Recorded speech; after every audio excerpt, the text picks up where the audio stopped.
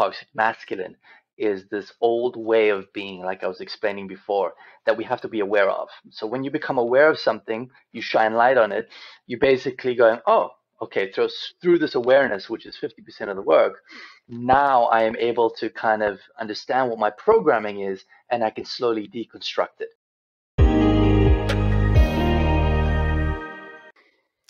Hey guys, welcome to our SoulFam Podcast where I interview space holders from all over the world. I am your host, my name is Karolina, and I'm the connection catalyst. I help spiritual entrepreneurs experience deeper connection with themselves, with others, and with the universe. Today's guest is Kyle Mitri, a men's work facilitator. Welcome to the show, Kyle. How are you doing? Hey, Karolina, it's an absolute pleasure to be here. Thanks, love. Thank you so much for showing up. We had some technical difficulties coming our way, but with Mercury retrograde, we know that this is how it goes, and finally we're on. So I'm super excited to talk to you, and super excited to get some beautiful wisdom from you.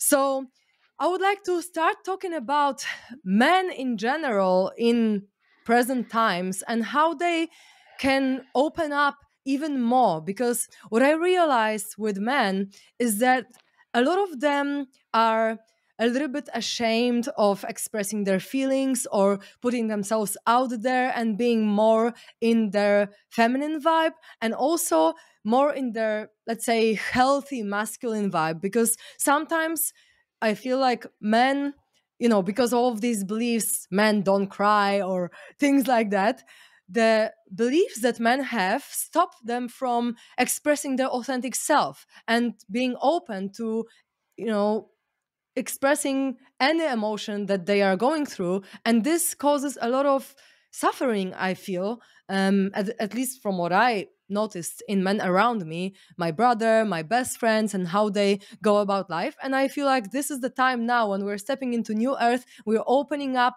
more and more.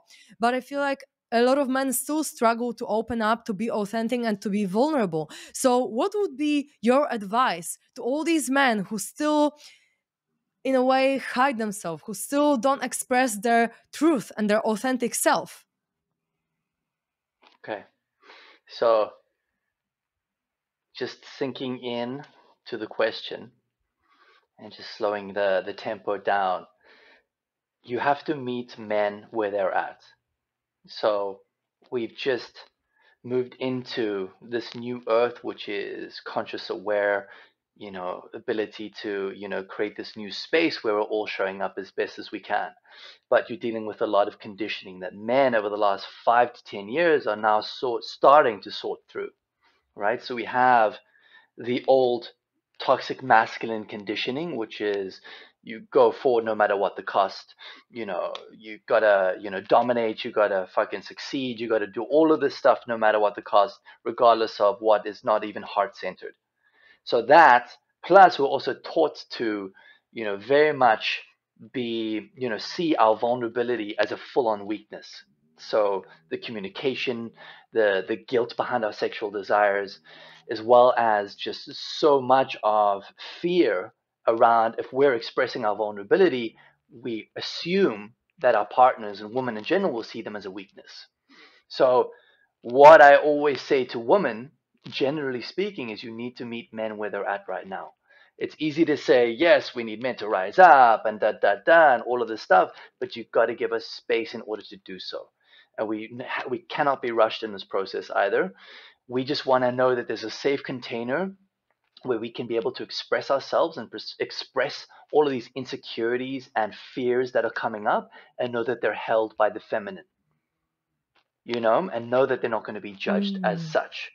So it's also trust in that, but the container also needs to be held for us as well. So a lot of women in these day and ages are saying, okay, well, men are opening up and they're being much more vulnerable, but they're losing that, that natural masculinity sense. And that's where the work is. We've got to fall into this feminine energy, which is where we're doing the work, where we, breaking down all of these old toxic pathways and toxic programming that we've been through, and now integrating this new way of being, but also doing the work as we're going along, which means sitting in men's work, which is the ability to be able to express and communicate and relate with other men for the same things we're going in and going on in our lives without projecting all of our insecurities onto our partners. So there's a kind of a two-way street in that. Does that make sense?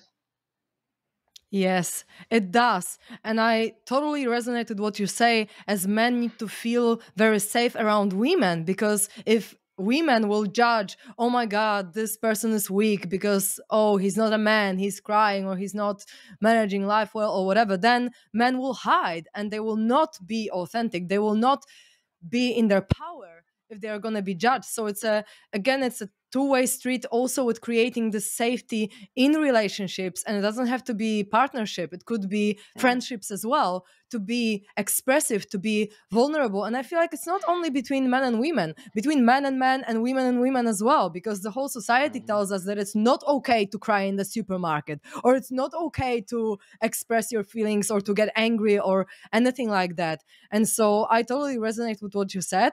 And I feel like it's so important also as women to know and to feel what where the man is at, because obviously, some men are further on their development journey, and as you said, getting rid of these patterns, this programming, from childhood mainly and from society generally. But some of them need a little bit of more space to do this, to step into the power. And I honestly believe that vulnerability and bringing this feminine energy into the masculine within, it is even more powerful than focusing only on one part of us that is only feminine or only masculine. I feel like everyone should express both of their sides, because this is power. We are both feminine and masculine, divinely dancing within each person.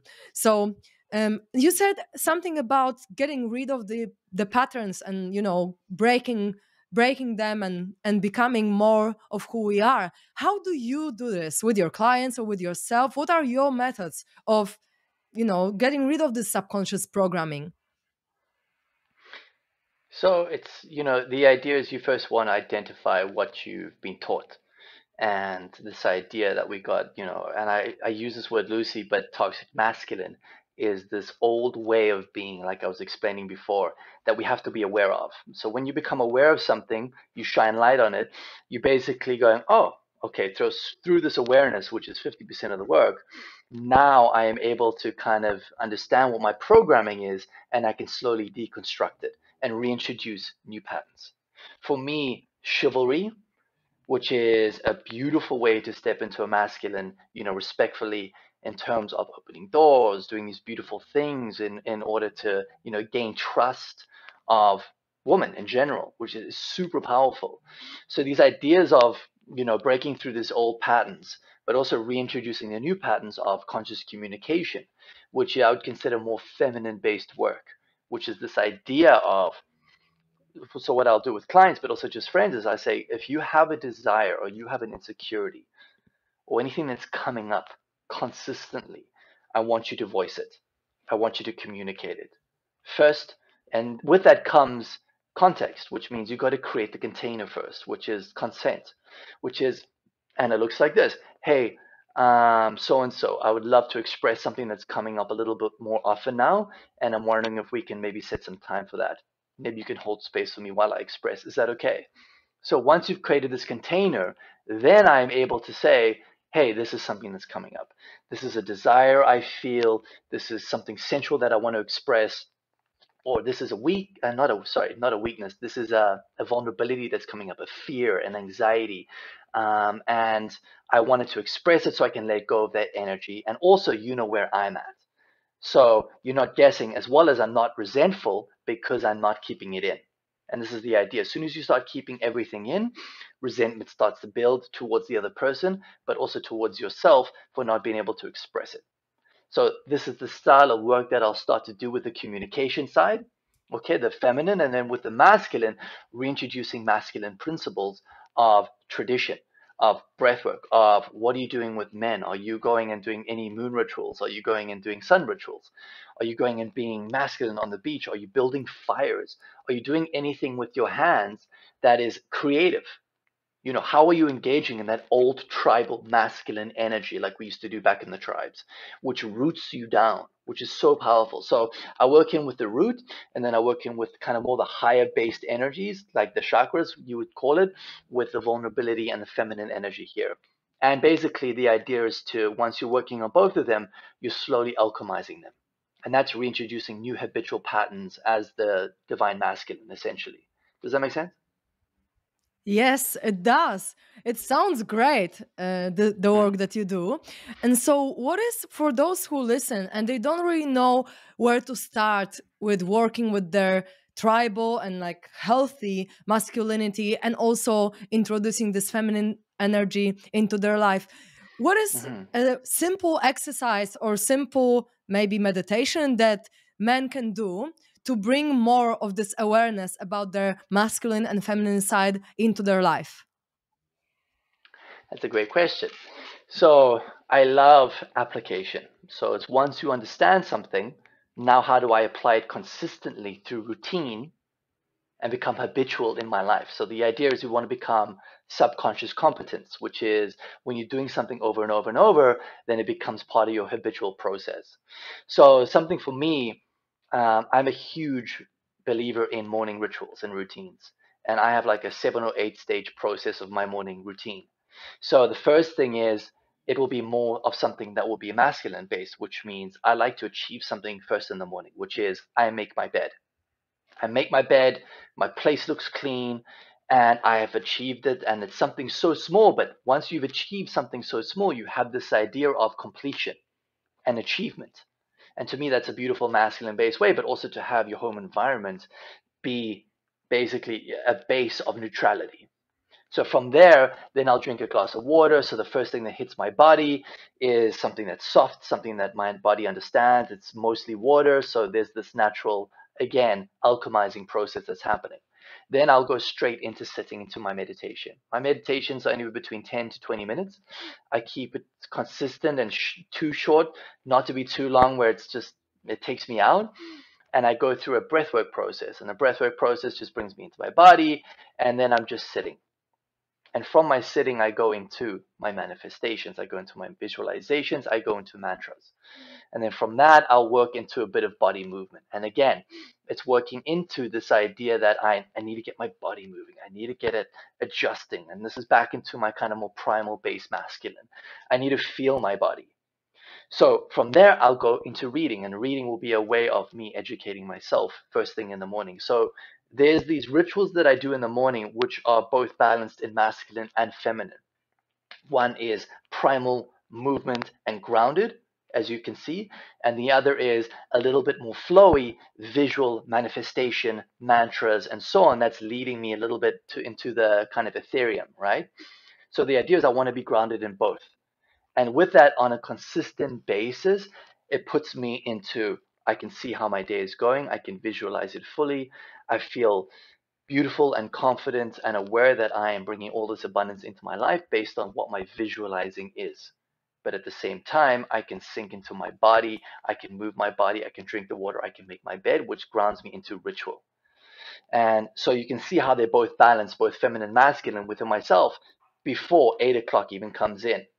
And only after I finished all my rituals every single morning do I grab my phone and then get into emails, which is a hyper important thing because the stimulation that needs to happen must not be technological in the morning. It must be solely based on my kind of sovereign being, if that makes sense. Yes, absolutely. I love that. And I love the way that you do your ritual, how you balance both of the energies. That's beautiful. I recently had a podcast, and Sarah, the lady I was speaking to, was saying, yeah, I started from 5 minutes of dancing in the morning and it turned into 2 hours morning ritual. So it doesn't have to be like you start from the big thing. You can start from Totally. something small and then expand and expand. And at some point, you have this 7 or 8 step process that you go through that actually brings you back to your soul, because what it is actually bringing you back to your center, to your soul, and not not putting your mind already on the rush and the speed of life and all the work that needs to be done. So that's a beautiful advice to everyone who wants to start integrating these feminine and masculine qualities within. So thank you for that. It's amazing. And I also wanted to ask, because I'm super curious, how did you start working with men? Why did you choose men as your target group to work with? Was it because of some life experiences that you've had personally, or was it your soul's calling? So how did it start for you? So I actually used to work with women primarily, um, just because I naturally boded well with women. I could drop into my feminine energy pretty quickly, and therefore become really relatable with women, and they just felt really safe along the journey working with me. And I was working with them first in nutrition and fitness, and then it became kind of life coaching. Then it became kind of trauma work. So it was this trauma healing, and I actually created a beautiful retreat company with a friend of mine, Tanya, called Vibrant Living Retreats, which is now kind of ended. And that was amazing work that we did with these women who would come and have these great awakenings super quickly. And then realizing how quick we were, getting these women to awaken and move into their power, we had to also be aware that we had to move into integration just as quickly, which is how to integrate all of these principles back into this three-dimensional reality and not have everyone divorce their husbands when they went home. So a lot of this work, which is powerful, because this is exactly what happens after you have awakenings. You have these crazy realizations, but before you integrate, you want to make decision.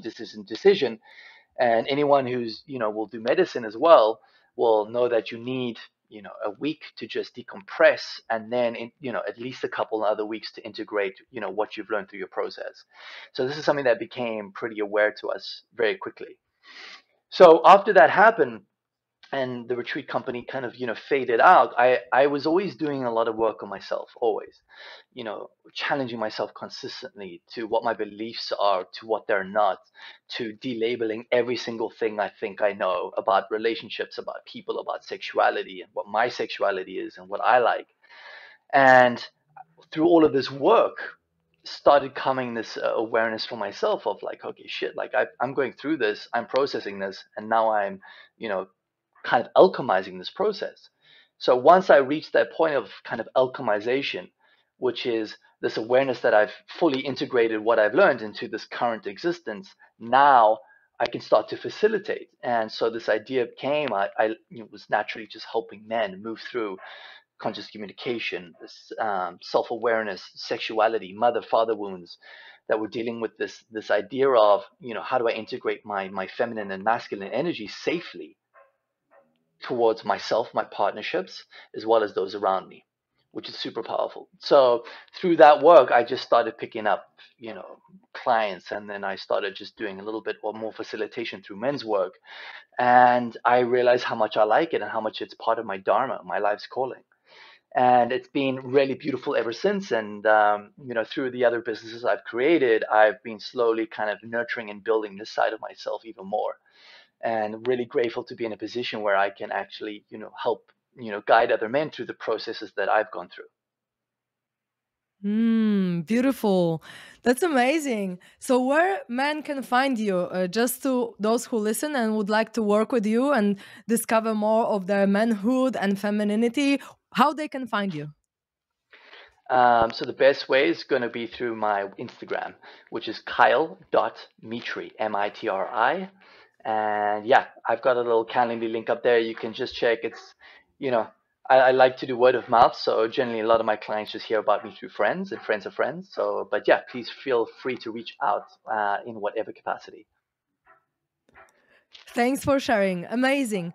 And so you mentioned that you do trauma work with your clients as well. What is your method of working with traumas? Because as you know, I do similar things as well, using the completion process, which is a inner child healing method, trauma release, as you can say.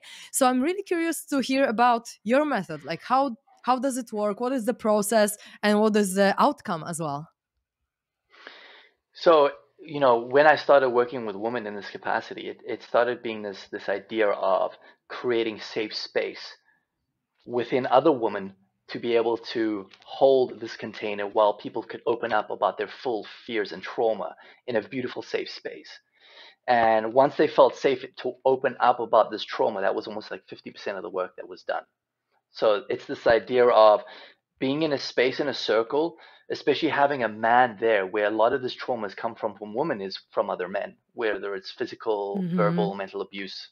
So to have a man there who could provide male perspective but also hold space was very powerful. And that's something I realized. And generally, a woman would just open up with other women. They would never open up with a man about what a man has done. So the idea is, from my perspective, is that I was holding that space for the masculine to apologize and to provide safety for women in order Mm. to express. So that was a huge part of this idea of what holding space as a masculine really looks like. And then through that process, we would take them through, obviously, the inner child work of, going back to that inner child where that trauma happened, taking them through the trauma with absolute love and compassion, and realizing that's the best they could have done at that point in time with what was happening, and it was not their fault. And what was happening to them was not their fault. And it was not, Mm-hmm. this conditioning based around that. And through that, there would be this unletting and offloading and unpacking in the safe Mm-hmm. capacity. And through that, once they were starting to offload this trauma, they started to just feel so much lighter and essentially start rising in their awakening process really quickly.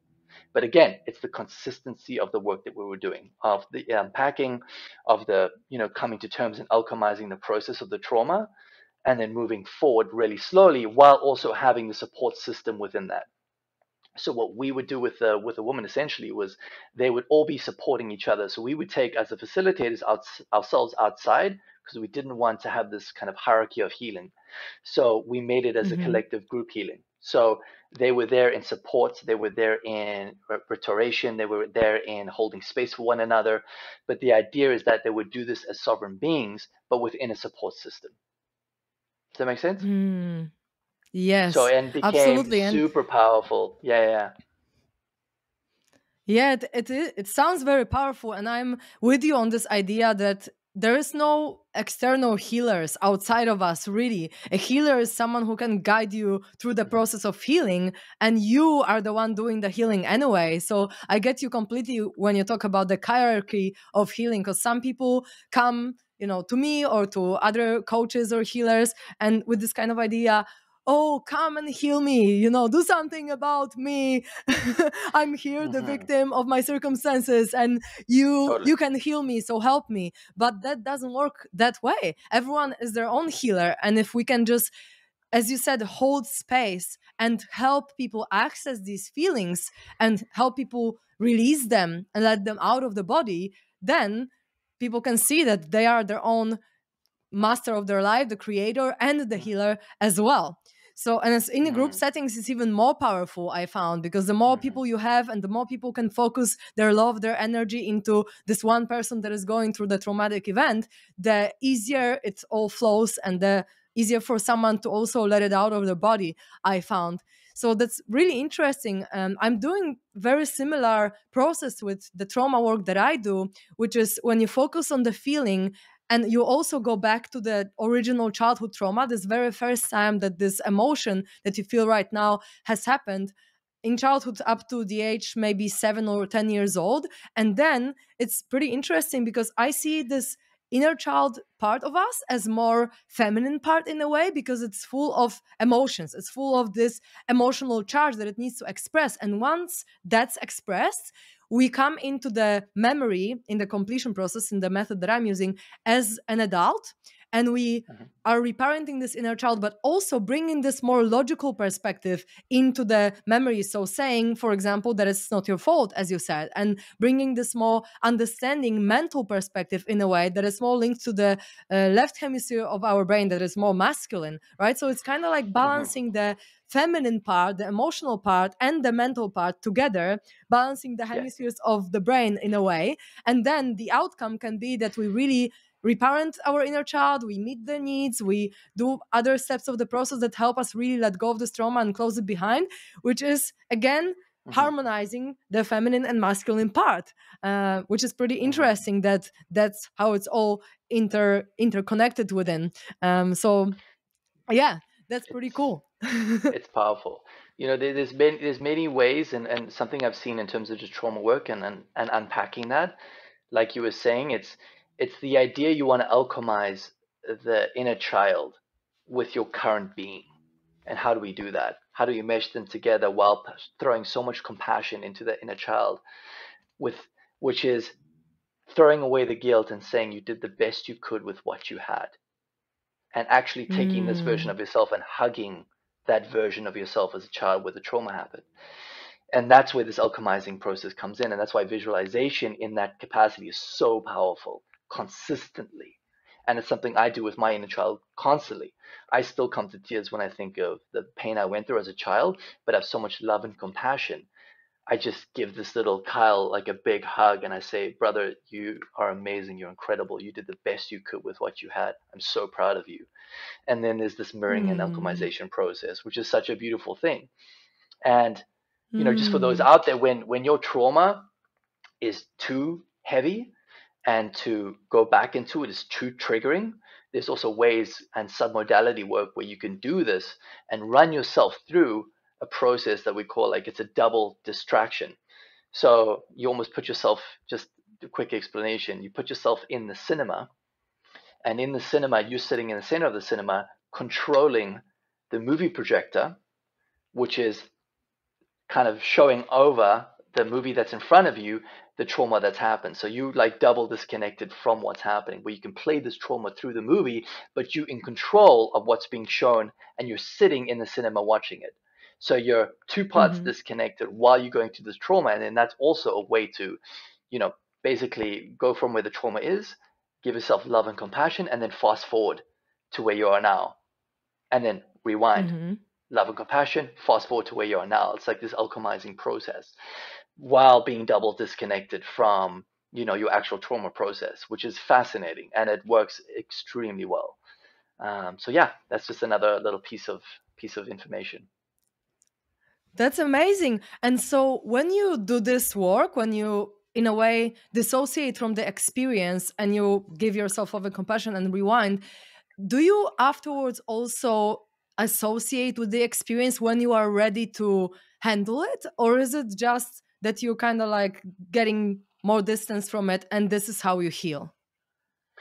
Well, the distance from it originally, when I say you're like, two parts disconnected from the trauma, is when going into the trauma or the fear or the phobia is just too much. So it's too much Mm-hmm. and it triggers you too much. So the idea is, being two parts disconnected as you're going through the trauma until you feel more comfortable. And then going back to the thought of the trauma isn't as heavy. And then what I'll do is just maybe Mm-hmm. do one part disconnected, and then I'll do no parts disconnected, and I'll take you through the trauma process. And then if you're not as triggered, because remember, the more you go into it and the more you kind of are aware of it, and is the more you're letting go. Think of it as like a weighted vest. Mm-hmm. The more I am aware of it and pouring love and compassion, the more it's just going to fall off like butter. So then I can access it and have so much love and compassion towards it without being as triggered. And therefore, without being as triggered, that's not going to be, I'm not going to be using that as my program set forward right now.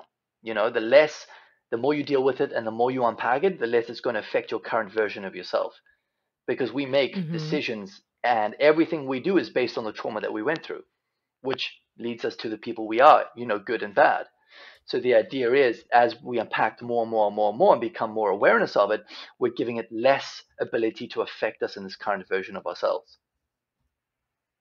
Yeah, absolutely. And I sometimes compare it to the glasses that you suddenly just take off and you're like, oh my God, life is actually completely different than what I thought. Because now you don't have Totally. this filter telling you, for example, I don't know, rich people are bad or women are Yeah, all like this, or, and then you suddenly realize, oh my God, it's just not as I thought for my whole life. And only now I exactly. realized it. Yeah, which is 100, pretty 100%. interesting when you do this work. I have I sat in one yoga session with a very powerful yoga teacher once, and he described the healing process very interesting. So here you have your soul, right? You're the clear version of who you are, who Karolina is, 100% with no programs, nothing. Here is the lens, in which your soul shines through in order to come to here, which is, let's just say, the planet, the 3D version of yourself that has appeared on this planet. So the idea is to try get your soul as clearly shining through that lens as possible, to shine onto the earth as clean and clear as possible, as the best version of yourself. But in this human experience, our lens gets dirtied through our programming, and it gets dirtied through, trauma, generational, ancestral, trauma, all this kind of stuff. So it's our job in this version of ourselves, in this human body, to be clearing and cleaning this lens as much as possible through the work we're doing, cutting the ties, the generational ties, all of this stuff, so our soul can shine through as clear as possible. And it was such a beautiful metaphor to understand where the work is being done. And every time we go through a healing, that lens gets cleared, and it gets more cleared and more cleared and more cleared, which is a consistent process. But it's amazing how much more you feel like yourself when you're doing the healing. And this is something that came very profoundly to me. It is crazy. Literally, I always say to everyone, since I've started doing shadow work, trauma work, emotional release, my life has completely changed in all areas of my life, with no exception. Just everything in my life got better. And it's only been over 2 years for me to do very, very deep work. And before that, I've also worked on myself, but not with shadow work, with other methods like meditation and reprogramming my neural pathways through chakra meditation, for example. But since I started doing shadow work, I'm just like, oh my God, everything changes. And it can change really rapidly, because if you take off this filter of very heavy trauma that was affecting your life for so many years, then with this new perspective, you can start a new business. You can completely differently communicate to people. You can attract different people to your life that will bring you more fulfillment, and you're going to attract different relationships, because then you don't have this trauma dictating who you attract, right, through law of attraction. So I'm with you on how big it is. It's just so powerful. You're so much. I mean, from my perspective and experience, is the amount of work I've done, and when you start the work, you realize it's a never-ending scenario, which is beautiful. But what I've realized is I feel so much more myself most of the time, Mm-hmm. based on the work I've done, which means I'm Mm-hmm. allowed to shine fully with no guilt, consistently, based on the work that I've done. And there's Mm-hmm. no amount of money that could pay for that, you know? Absolutely. And that just reminded me of this, how we talk about completion process, the method that I do, as the practice of putting yourself back together again.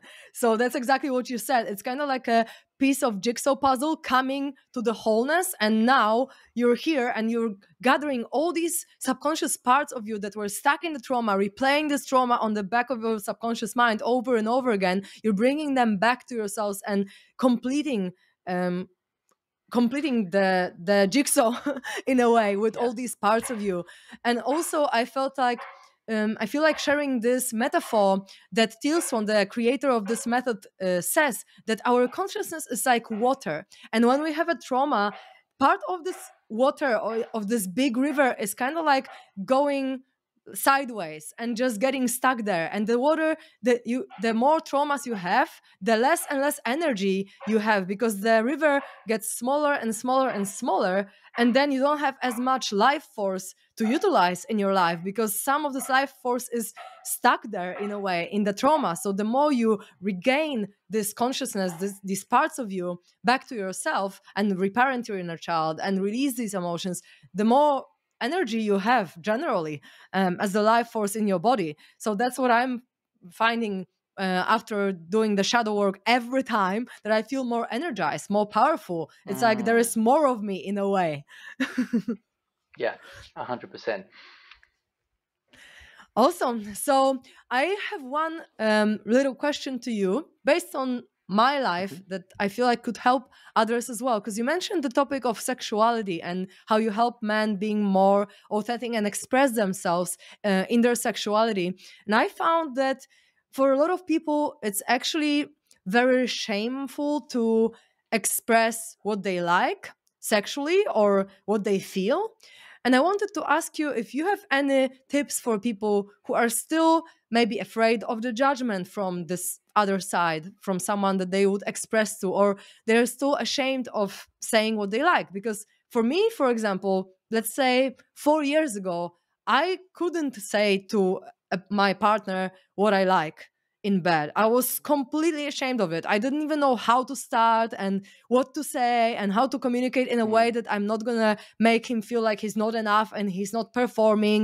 And, I was just worried about how I'm gonna be received. So, my question was, how do these people who still struggle to express themselves in bed about their sexuality, how can they overcome their shame and fear of judgment? Because I found that for me, let's say 4 years ago, I struggled to express myself and to say exactly what I want and what I need in bed, because I was afraid that maybe a man would feel not good enough, or it will feel like pressure for him to perform.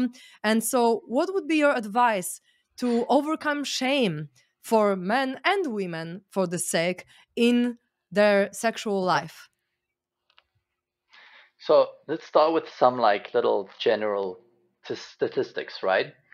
So the idea around this is this heavy programming of the pressure to perform, which is massive with men, right? So, another statistic is this. I think it's like 70 or 80% of people don't know what their partner likes in bed. I think it's even higher, to be honest, in my experience, because Wow. of this fear and guilt around that, right? So a lot of what's happening with younger males today, and I'm talking when the internet age came in, so let's say 35 and lower, right, is they have performance-based erectile dysfunction, right? Or porn-induced erectile dysfunction as well, same thing. And the idea behind this is they've had so much pressure through porn of the amount of woman that they, have during a sitting of masturbating. And all of the stuff that's happening has now created so much stimulation that when they're only with one woman, it's not enough stimulation. So basically, they have a fear of performance, they don't get hard, and then that creates a whole stream and situation. So this is just an understanding behind the pressure that comes with, with men in terms of performance. So it's a little bit of a long way around it, but the idea behind this is, and the solution is communication.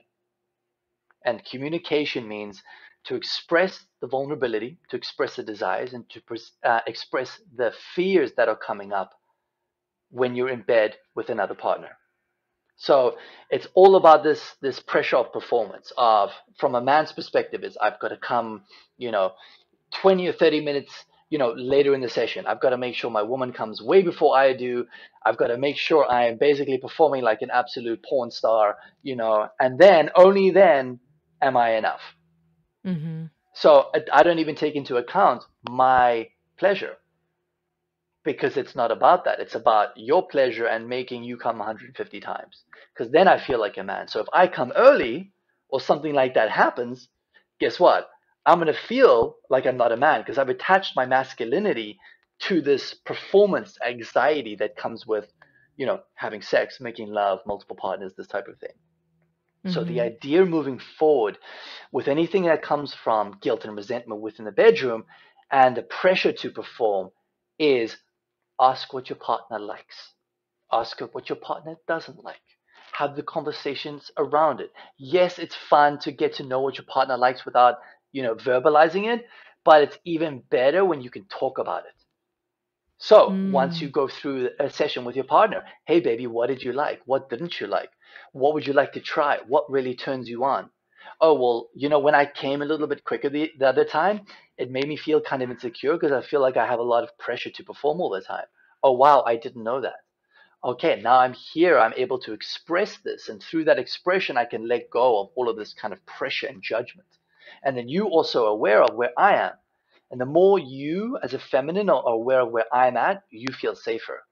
Mm. Because if I'm able to express my desires, if I'm able to express my fears and anxieties as well, you feel safe because you know what's coming out of me is true. And I'm not holding on to it and therefore causing resentment and judgment of myself, because you can pick that up. So Mm. that's expression, that's conversation. It's so powerful. And even in the spiritual community, they don't talk about it enough. Mm-hmm. The ability of understanding your own sexuality and your own desires. So that's why I'm such a believer of open relating and freedom of sexuality. It's so powerful. But when done in the context of open and conscious communication. Mm-hmm. Absolutely. And safety and trust and unconditional love as well. Because if you feel like you're gonna be judged, for what you express, then surely you're not going to express all of your desires, but there is a way to express it and to say no to someone expressing their desires towards us, for example, that doesn't hurt them, doesn't hurt their feelings. You can say, thank you, I'm Yeah. so honored that you expressed this desire to me. Right now it's not in alignment with me, but Mhm. maybe I wish you the best luck of meeting this need somewhere else, or meeting this desire somewhere else, and I love you, Totally. and I honor you and your desires. So it's communication is everything, but for people sometimes it's quite challenging to express themselves authentically because they are too shy or maybe too scared. And as if someone is gonna take courage, to take the step and say it openly, then only they will realize, oh my god, it wasn't that bad. I actually have nothing to be ashamed of. And everyone has emotions, everyone has some fears. So if you can step up, express it, and just put it out there, then it's definitely gonna make your relationship um, with your partner or with other people way better, and it's gonna build more trust and safety, as we said. And so A you mentioned hundred that percent. a lot of people or men have the erectile dysfunction porn induced, and so how would you deal with that? Have you had any clients who have had this problem, or maybe who were addicted to porn? And if yes, then how did you deal with that? What did you tell them to do and to get out of it? Because I feel like there's a lot of men So, that are actually addicted to porn mm, nowadays, but not everyone oh, talks for about sure. it. So, so it's pretty easy. I had this, but it wasn't porn induced. So I opened up a relationship. I think two partners back, and I discovered my sexuality, how much I love being with women, how much I just honor women so much, and I just exploded in this ability to, want to be with multiple women and then come back to my partner. And this was because we were doing it and I was unaware of how to process this whole thing. It kind of hurt my inner values, my core values, because I was having sex with other women and then, that day coming back to my partner, and I didn't realize how much it was actually affecting me because I wasn't creating clear boundaries and a healthy container for what we were in our sex life, because I was just mixing too many energies. And then Mm-hmm. what ended up happening is when I would go home with a woman at night, off like a one nighter, you know, which has, zero real sensuality or connection. It's just an ability to have sex with someone. I wasn't getting hard. And then this was happening more frequently. And I was just like, well, wait a minute, what's happening right now? You kidding me? And like all of my masculinity is attached to my ability to have sex, and Mm-hmm. perform. So now there was this big, oh my God, I'm not even getting hard. I can't even perform. What the fuck is going on? So that was a huge swipe to my sensuality, my sexuality, my masculinity, everything. So what ended up happening was I realized this, and I was going through a lot of my own internal process over about a year and a half where this was a realization for me of something that I needed to fix, repair, and become aware of. So what I did was I became celibate for about 3 months, where I was like, I got to take myself just off the market because I can't be going into this because I feel so bad when it doesn't happen, and then it just knocks me back 10 steps. So I may as well just not even do it. So what that did was provide me the ability to build sensual connections with women and hold space with women without a sexual prowess, without a sexual desire, without an end goal, which is Mm-hmm. something I tell men a lot of, which is not to always think of this end goal of trying to have sex. be present with the woman you're in. And if it moves into, beautiful sexual relations, that's incredible. But build the sensuality first, which means I got to feel safe and I got to connect with my partners in order for me to be in a container of safety. And then my body will respond as such. Mm-hmm. And once I feel safe, then I'll feel like, oh, okay, I can relax. My body will now do what it needs to do, get hard, feel good, feel stimulated, because I slowed everything down. So that's something I recommend to a lot of men. Stop watching porn. Eat cleaner. Stop jerking off, because you want to build your chi, you want to build your energy, your fluid, your jing. Once you go from that process and you stop kind of like deconstructing all that old toxic behavior, start connecting with women. And celibacy is also powerful. So not having sex is powerful. Building sensuality with women, cuddle puddles, massages, sensuality, nothing sexual at first. Build this trust with yourself, with the opposite sex or with the same sex. Then from that modus operandi, what you can start to do is feel safer in these environments. And then they will naturally start to progress into a little bit more sensuality and therefore a little bit more sexuality as it progresses, but on your own terms, without this pressure of trying to perform or trying to have an end goal. So I went through a lot of this and I processed a lot. I alchemized a lot, which is why I'm in a beautiful space to be able to talk about this very openly. And I understand the pain that comes from this. And it is such a fear for men because it directly attacks their masculinity when they can't perform. Mm-hmm. This is kind of, biologically what makes us a man is that we can get hard and reproduce. You know what I mean? So when you Mm-hmm. can't, you can imagine what that does to your sense of self-esteem and your confidence. It destroys you. So from that vantage point and that awareness, you can start to rebuild the layers of what it means to be, a divinely masculine man with her. So it was a blessing and a curse at the same time, but obviously for me, mostly a blessing because of what it taught me. Absolutely. And I just wanted to mention, as you were saying, that maybe it is a way that your self-esteem decreases and you feel like shit and you feel like not like a man. But honestly, it helps you look at yourself. Who are you without Mm-hmm. this performance? Who are you without, having these sexual encounters with women? Who are you beyond your physical body and your earthly desires? And I feel like that could really be an awakening process for Yeah. someone to go through that. And I feel like, as well as you said, celibacy, to just let go of it for a moment Mm-hmm. and see who you are without attachments to these things. And I feel like it could be with anything, really. It's the same with fasting. If you don't eat for some time, you can really discover who you are Mm-hmm. without reaching out for something sweet or something good to taste Yeah. every once in a while. Then what is left within who This is you it. are? So, So yeah, it's beautiful. Thank you for mm, sharing that. Thank you for being so vulnerable and open. I feel like it can help a lot of men to also open up and share their mm, authentic truth.